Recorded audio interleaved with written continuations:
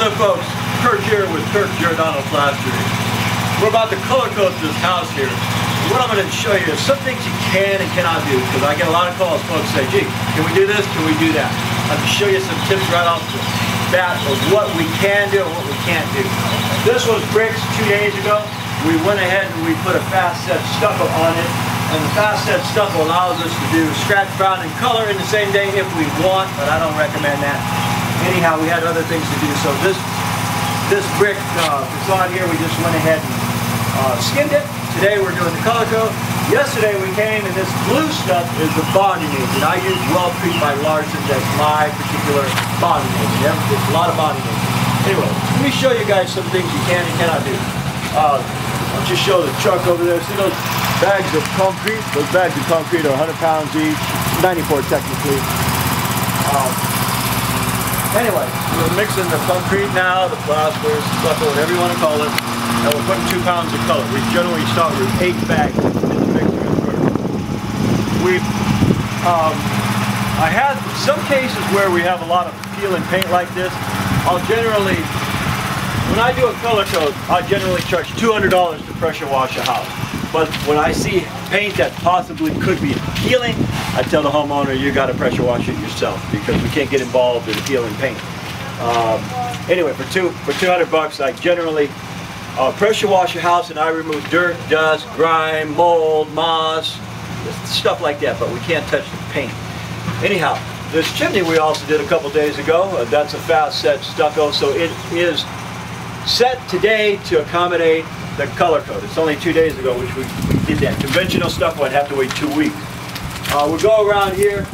This is an odd thing I found out a couple days ago. Generally I'll put fiber mesh tape over large cracks. I scored this with a razor knife and these 2 buildings don't touch. There is a gap here, a 1/4 inch, and so what I did was I put some caulking in here, polyurethane, Sikaflex. I put fiber mesh tape, then we put the bonding agent over that just to stop the water from going between these two. Certain things you can and can't do. This, I can't guarantee it won't hairline crack again because the 2 buildings aren't connected properly. And that's generally what you do is you break the stucco out, you put a stud here, you lag bolt it together, put it all back together. This was just butted to itself. We're only as good as what we have to work with, guys. All right.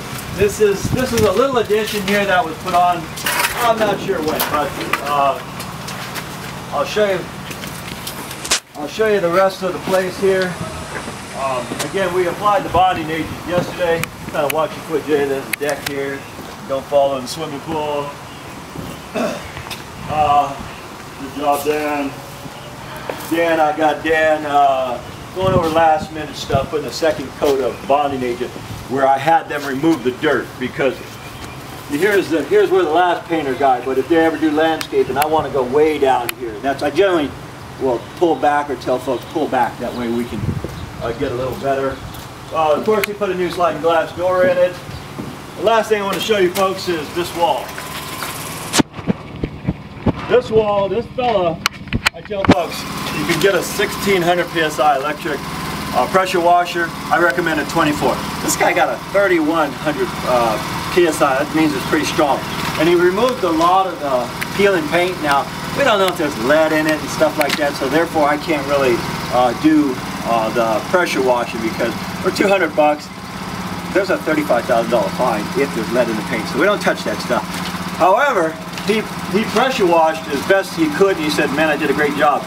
Yesterday we came and I used a putty knife and a trowel. We did remove a little bit more because a lot of times when you pressure wash a house, you'll remove 98%, but the next day or later on, as the water sets, it'll still peel off here and there. So I've done many houses, so that was before that new law of lead stuff came out. So anyhow, what we're going to do now is we're going to put a new color coat finish over the entire thing. We'll show you that when we get to that stage too. Alright guys, Jay's spreading. I'm putting right behind him.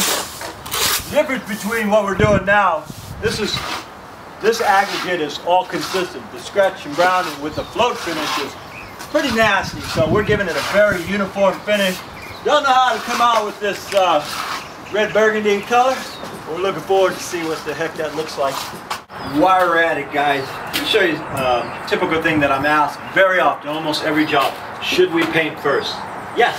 Paint your eaves first, paint your trim first. That way, once we have this color coat maintenance-free finish on here, you're not dripping all over our work. Is there a little bit of touch-up? Of course there's a little bit of touch-up for any house. We're using this blue tape right here. Now this blue tape, we floated and we used water on here. So when we pull the blue tape off, say for example, water goes behind it. If we use the red vinyl tape, which I use a lot of, that'll pull the new paint right off. So we use the blue, but I always tell folks there's still going to be a little bit of touch-up.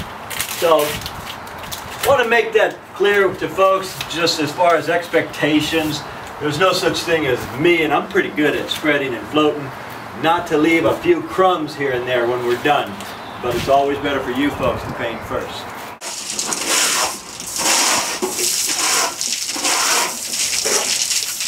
Okay guys, we're all set. We're starting to light patches. That's where it's drying. We just finished this, so this is dark. By the way, this color is called Southern Moss. It's a La Habra. It's a cementitious finish. Cementitious. It means when it gets wet and dark, it's just like these bricks. Here's the front. I was wondering how that color was going to look, red with Southern Moss, but I think it looks cool. In fact, I might even go to say it looks kind of sexy. Last thing we'll show you is this wall here. The contrast of colors is, so I think it's pretty cool. We won't go around the back, that's not necessary, but yeah, we tied the chimney. It was a brick chimney at one time, tied it all to the wall. Anyhow, this is the La Habra finish. My name's Kirk. I'm with Kirk Giordano Plastering. Thank you folks for watching. Have any questions about color coats? I've done about 100, 200 houses. Give us a call. Thanks, and as usual, we'll see you guys on the next one.